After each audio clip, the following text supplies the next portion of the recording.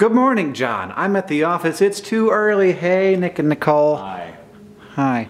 We're doing something weird today. I'm going to show you in just a second.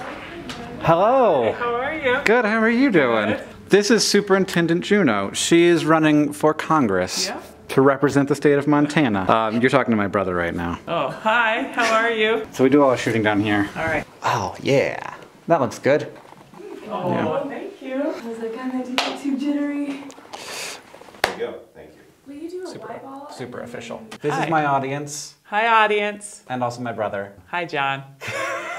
And I wanted to talk to you, and I'm so grateful for you for doing this, because I don't really want to talk about policy or about your campaign or what you're going to do for Montana when you're in Washington, which I imagine is most of what you talk about, which is good. Right.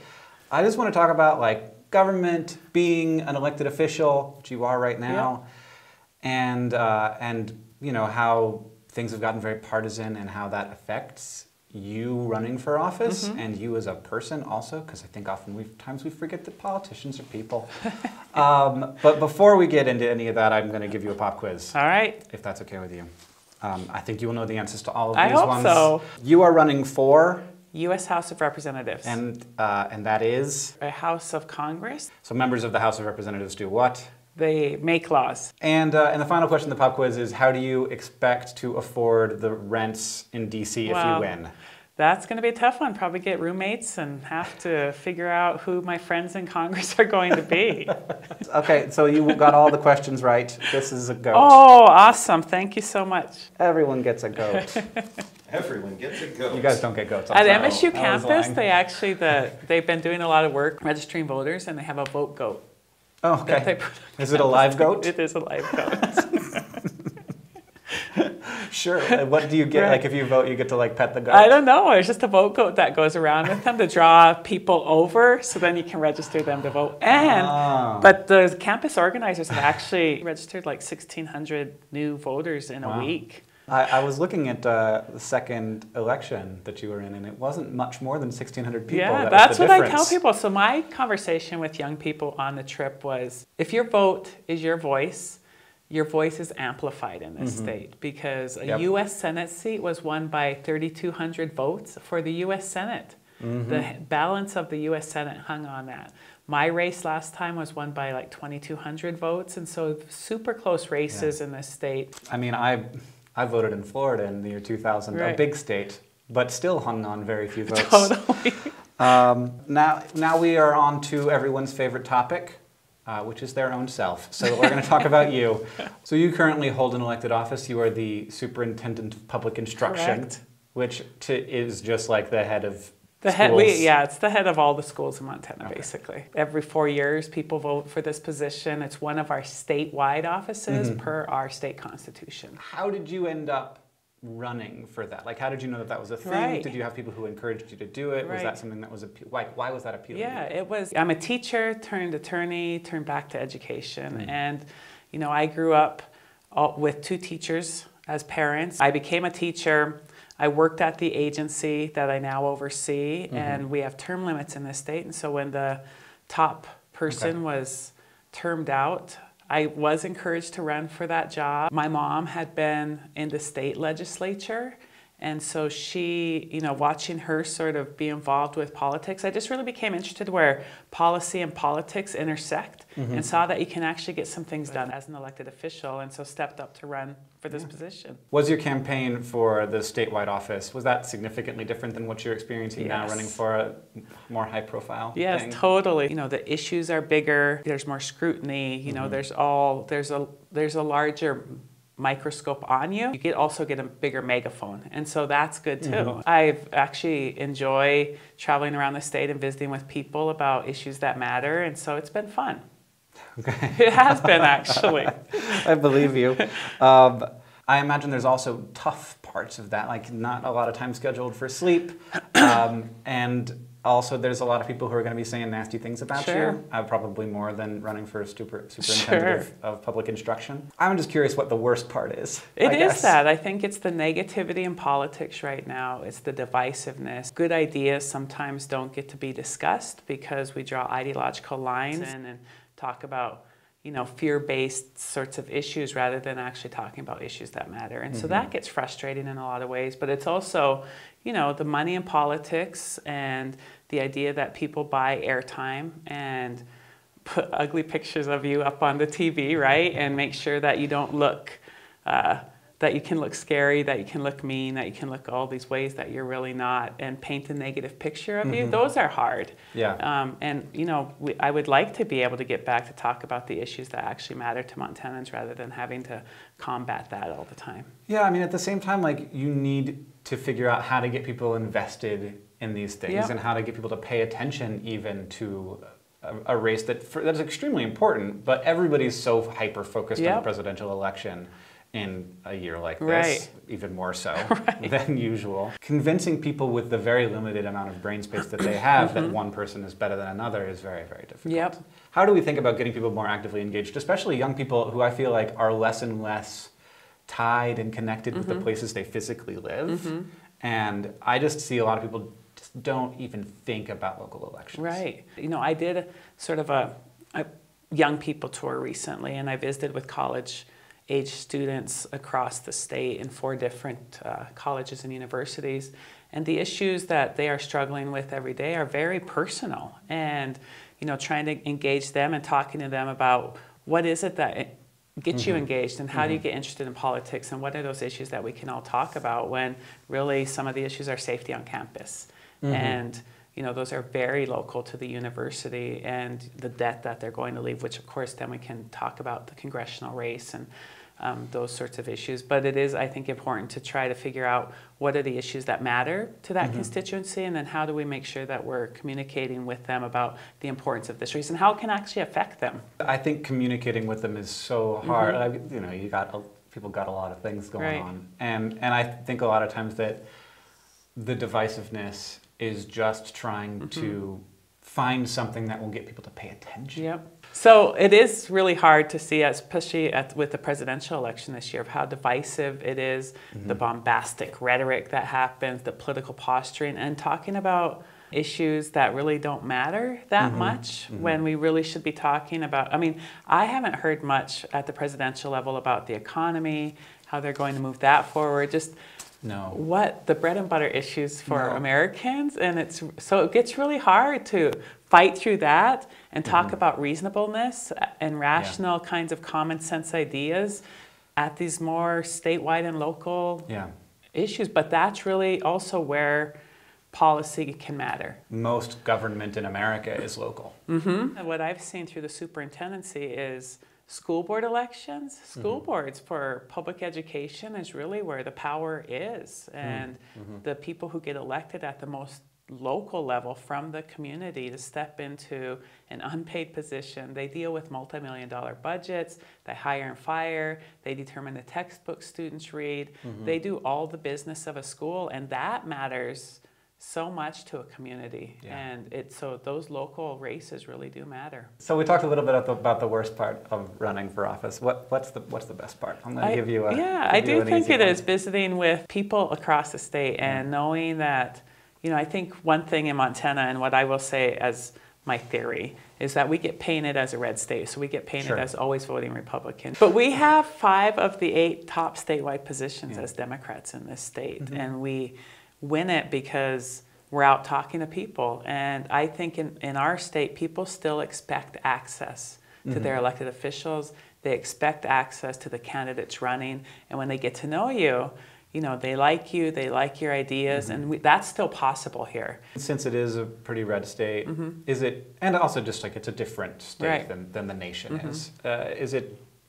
is it different to be a Montana Democrat than sort of a Democrat the way that people think about a Democratic candidate? Yeah, totally. I think that, the biggest issue in our state right now, which doesn't resonate with most of the country, is public lands. And the idea that Montanans like to be outside, that's what we love about our state.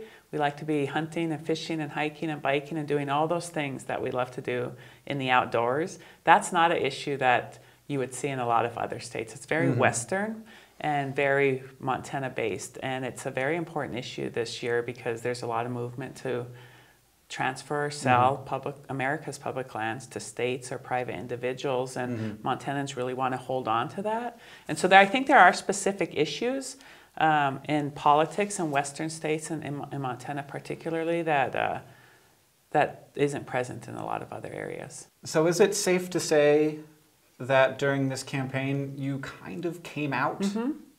Yeah, so this is actually a historic election in a lot of different ways. Yeah, totally. You know, Montana actually have been trailblazers in their votes. They elected the first woman to Congress in Jeanette Rankin before women even had the right to vote 100 years ago. Mm-hmm. We haven't elected a woman since Jeanette Rankin. And so, you know, a century later, it's time. But also, I am an enrolled member of the Mandan Hidatsa tribes of North Dakota. I grew up on the Blackfeet Reservation here in Montana. And there's never been an American Indian woman to serve in Congress ever. Yeah. And so that's historic as well. And you know, also when I started this race, I introduced my partner at one of the Democratic events that we have across the state, and so it came out in a way, I guess. But yeah, I mean, it hadn't necessarily been secretive about it, but hadn't talked about it publicly. Right, hadn't talked about it publicly. So I introduced my partner, you know, because you do really need, if you have somebody in your life and they need to be there to support you, because this is really hard to do. And so it's nice to have her there.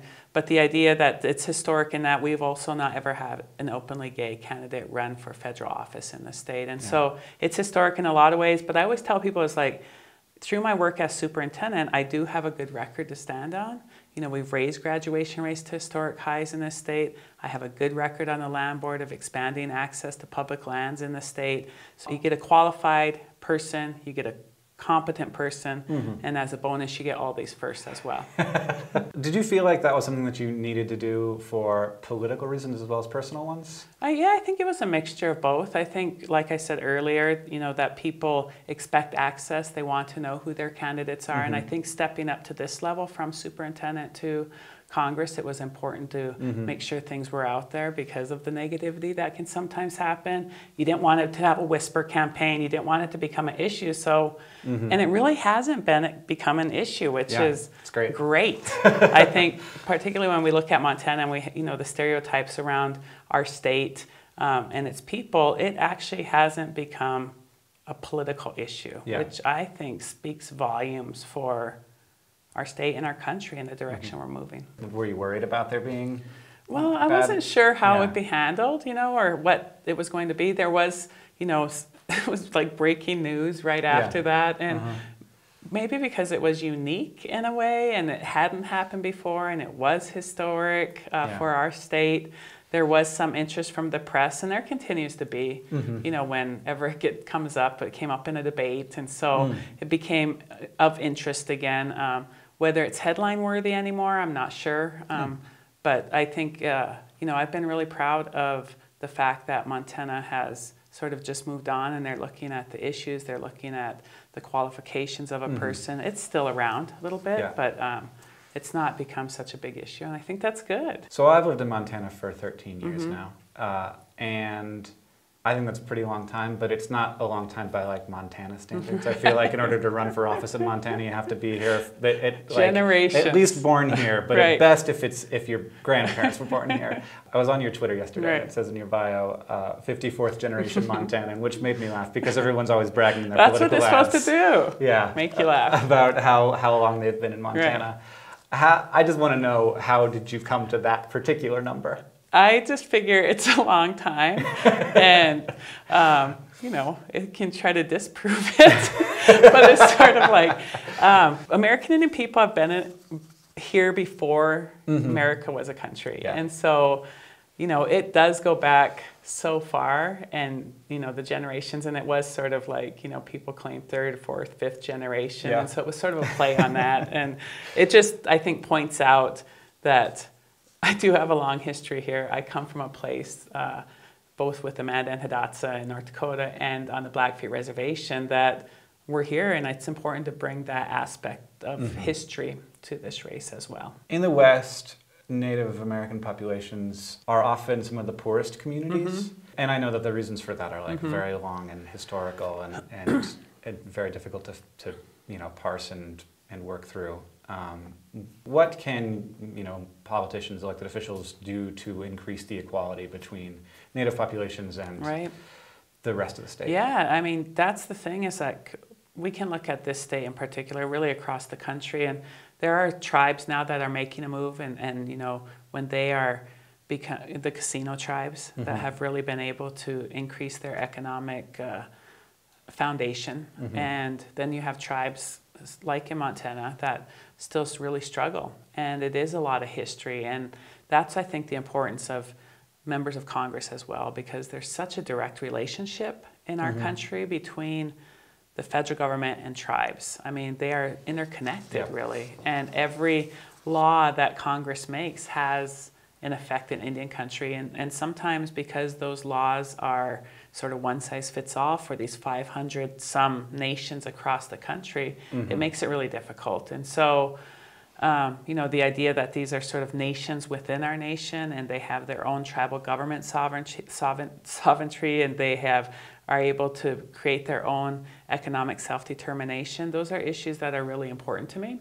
And I think that we really need to let tribal governments drive that. And a lot of times federal policy and federal rules get in the way of them being able to move and progress forward. And, you know, the fact that this is a legal relationship because of treaties which are present, you know, in our U.S. Constitution, it's important to make sure that we're living up to those obligations. It's never happened as a country. And the three things I think that are present in most treaties are health, safety, and education. And if we support tribes and live up to our obligations through those treaty rights, I think we'd be in a better place. You know, these are areas of high poverty, generational poverty, concentrated poverty, and isolated poverty. And that makes it really difficult to figure out ways and a pathway forward for a lot of economic vibrancy. Yeah. Yeah, I think that usually when there are problems like this, it's because they're hard problems. Yep, they're difficult, and will take a full court press coming from all different. And I was, you know, hopeful earlier on.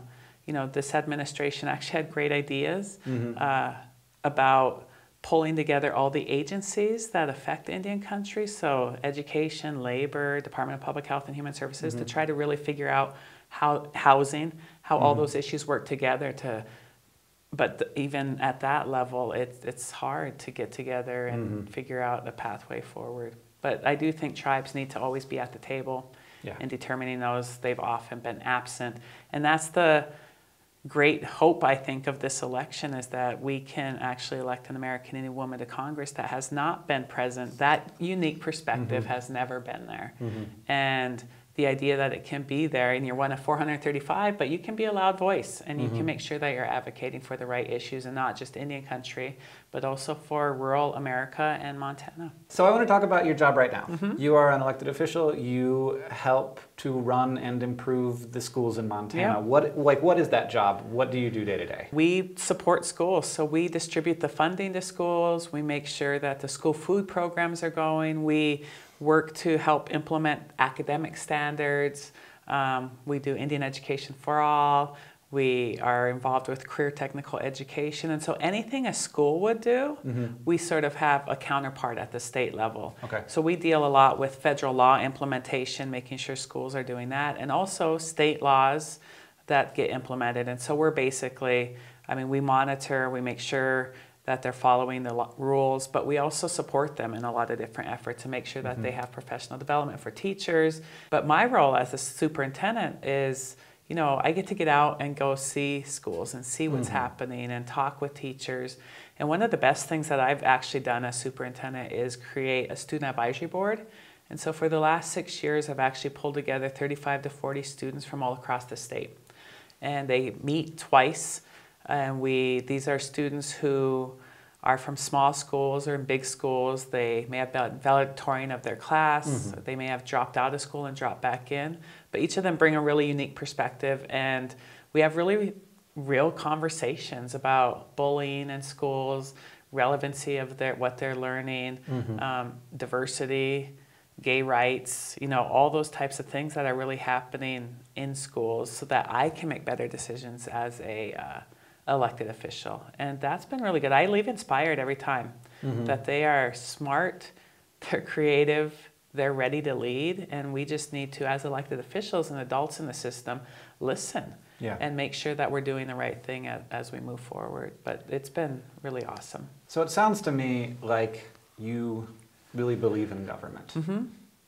And I think a lot of people these days, especially if you're not exposed to it, if you don't connect with it, if you don't have an opportunity to interface with it directly, just don't. I don't want to demean those people because maybe their voice isn't being heard, but I think that there's so much great governance that gets done in this country. Yeah, and I mean, I've watched it happen as an elected official of just empowering people. I think that is a good role. I mean, being able to use your elected position as a bully pulpit of sorts, of being able to get out and put focus on issues that matter. When I stepped into office, too many students were dropping out of school. We had over 2,000 students in this state that were dropping out of school, and that's a big number for Montana.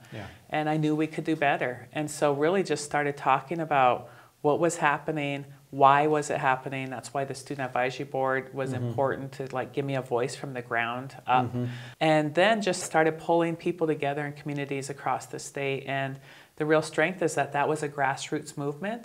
We just sort of helped and supported. We created these public-private partnerships at the state level. We're able to seed fund some of those efforts, and that's now in 58 communities in the state. Their work has resulted in historically high graduation rates 2 years in a row. You know, we don't ask whether you're a Republican or a Democrat or what your paycheck is. It's just come to the table and let's support kids get through school. If you aren't that tuned in, mostly what you hear about government is the most dysfunctional things. In America, we have very strong local government, and it's almost kind of unusual in that. Most places have really strong federal governments, and the local is kind of dysfunctional.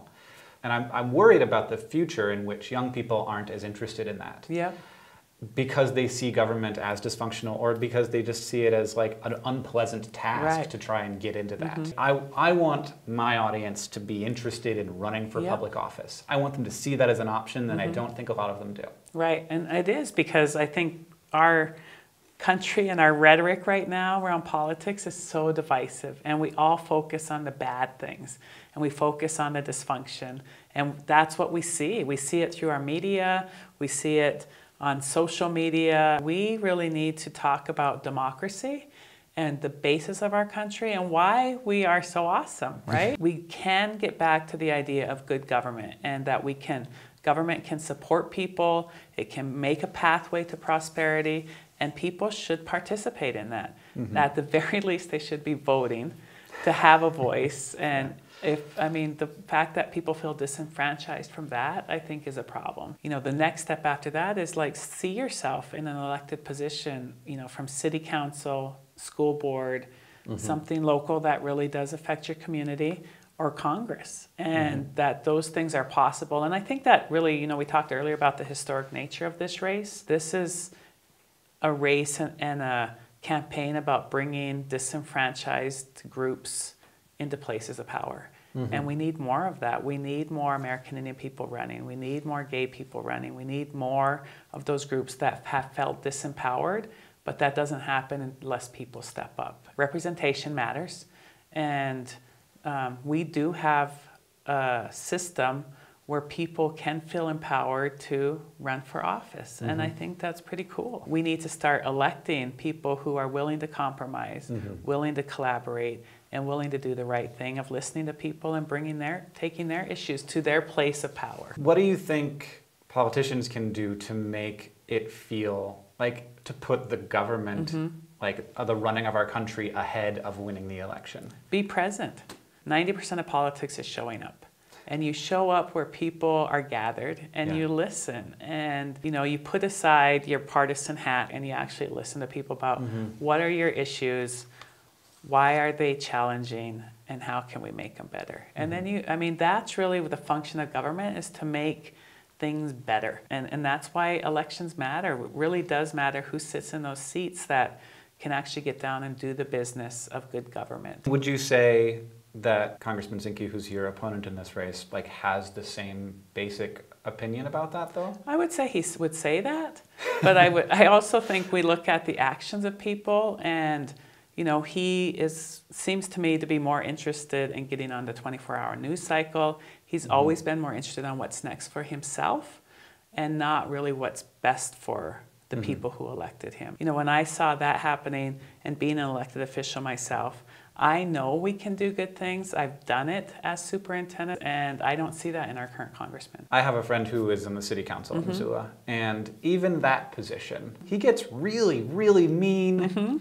people like speaking to him face to, like, it just seems very unpleasant. Right. For every message you get and every letter you get that says, I hate you, and you're doing the wrong thing and you're horrible, you get 3 or 4 that are really good, that you've supported their efforts. And so, you know, you get the good thank you notes too. Or you run into people who say, you know, my kid would not have graduated were it not for Graduation Matters Montana. Or the fact that my kid was on your student advisory board where she found her voice for the first time. You know, those are the things I think, being an elected official, creating those types of policies, bringing those types of groups together that make it worthwhile. And yep, you're going to always get the haters, but you know, the good stuff always outweighs those. I believe you, I guess. Yeah, you should. It's funny because, like, you hear about YouTube comments and how awful they can be, and what my friend on the city council deals with is significantly worse than a YouTube comment, and I'm just like, I don't know what to do. Well, it's like if it's a YouTube comment, it's just some person somewhere in the world. But if it's somebody who lives in your town, your neighbor, who's saying these awful things about you, that you're going to run into at the store sometime. Yeah. Hopefully, eventually, we get to a place of civility again, and you know. But those are also people who you are representing, and they do have a voice. They're using it. You know, probably not the way that you would like them to, you know, because you like to be complimented instead of not. They are exercising as a citizen who you are representing, they're exercising their right to complain, I guess, as long as they voted. Right. If you want to complain, I hope you've registered because it might be too late now. Amazingly enough, burned through almost all of my questions. All right. So I'm just going to ask, maybe I can give you a break to not be doing something for a moment or two, which I imagine doesn't happen very much. So I'm going to ask 2 more questions. Okay. One is, how terrifying is a debate? Oh, it seems so scary. It is. I mean, it is something where, you know, we did a lot of debate prep, and so you go through a lot of issues, you figure out how, I mean, you kind of have to guess on what you're going to get asked. It's always a curveball, you never know. It is a good chance for voters to hear from the candidates. It's the idea that people expect access, and they should expect access to their elected officials and their candidates, and this is really an opportunity for them to hear about where they stand. But it is scary because you don't know what exactly is going to get asked. You want to make sure that you appear competent and qualified. And so, you know, running through those things in debate prep is so important to make sure that you're doing that. And but getting up on that stage, it's something.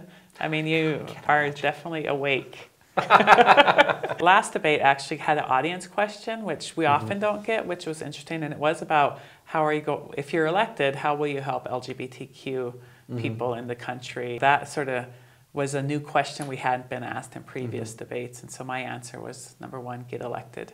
That's not fair. It's very fair. So I guess my last question is just, how do you help Americans believe in government? Well, I think, number 1, get elected. And when you're an elected official, you have to work with your constituency. You have to work with the citizens that elected you. You have to make sure that you are listening to them and that you can actually get some good things done. And I know that it's possible, and that happens because of elections. That happens because people show up to vote. And sometimes it's slim margins, but it makes a difference. Representation matters. Who's sitting in those seats of power really does affect your everyday life. And I think that's sometimes where we stray, is that for a lot of the populace, things are okay. And so it's hard until things become broken that people don't get to pay attention a lot. And so my advice is pay attention now. Know how government affects your life. Know what kind of policies are out there. And then elect the person who's going to help you better improve your community. It really helps, I think, to have conversations that are broadcasted, that are not just about like the thing that went wrong, or the things that we don't like, or the argument that you're having. It can be hard to justify those conversations. And I imagine that there are going to be people who leave comments on this video being like, why 100% softballs, Hank? And I'm like, well, because this isn't necessarily about getting Montanans out to vote for you. It's more about like helping people understand that politicians are people, and that for the most part, even like on both sides of the aisle, people have done this because they legitimately want to help. Totally. I mean, I think that really, I mean, I'm not naive about, there's a lot that needs to be fixed in government.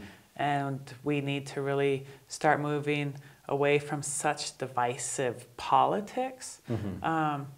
But, through my life and through my role as an elected official, I know good things can happen. And so I'm optimistic. And I think most people who run for office, you're right, they want to make sure that things get better for the people that they represent. You're stepping up, you're putting yourself on the line, you're opening yourself up for scrutiny, but you're also opening yourself up to have real conversations with people. And when you're elected, to make a difference, to make a positive difference for the people who elected you. And I think that's really powerful. Well, thank you very much. Yeah, thanks. This was fun.